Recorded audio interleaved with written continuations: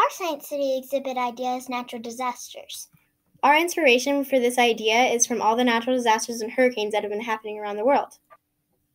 One activity we will do is a car perspective of a natural disaster simulator.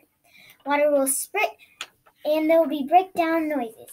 The car will start shaking and your windows are projectors, so it'll look like the windows are breaking. Our next idea would be a simulator of sitting outside.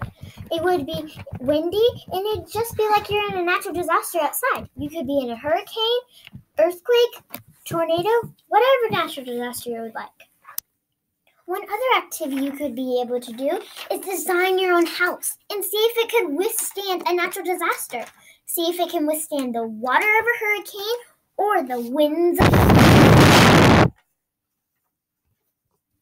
Another thing you could do for an activity or a tablet, or you can go to a whole other section for tablets and design a storm shelter and see how many people you can get in that storm shelter and see if it protects from an EF1 tornado to an F5 tornado.